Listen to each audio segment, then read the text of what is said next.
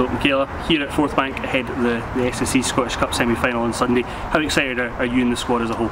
We are very excited, just really looking forward to being in a semi-final and coming here to play against Motherwell. Obviously the season that Spartans have had up to a certain point, I think a lot of people would have been surprised that you've made the semi-final, especially after that victory against Celtic. How delighted are you as a squad to be able to kind of prove people wrong, if you will, at this point in time? Yeah, it's very good. Obviously we had a rough start at the start of the season, but the last 5 and 6 games we've been very direct towards goal, and we've just been playing as a team, and yeah, just showing everyone that we're not the underdogs and that we can go and win against great opponents is great. Everybody who's keeping up with Scottish women's football, they're going to want to know what's happened at Spartans that's maybe flicked that change. As someone in the squad, what do you put it down to? What's changed perhaps? I'd say at the start of the season, just the change of manager. So since Debbie's come in, I just feel like instead of playing as individuals, we've just been playing as a team and more like a family, which has been really good. So Debbie's helped a lot with that, and just more intensity at training and stuff. So yeah, I'd say that.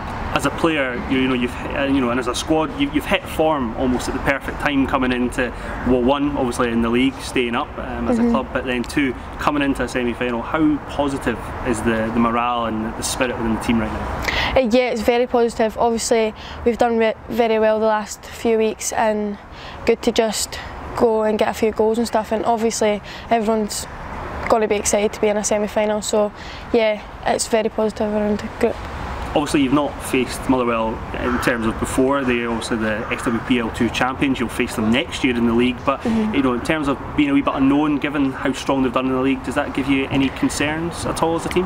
Yeah, we know it's going to be like they're going to want to battle and stuff, but I feel like we're ready, and we are just going to go out and do our best against them. It'll be a difficult game, but hopefully we can manage it and get the result we want.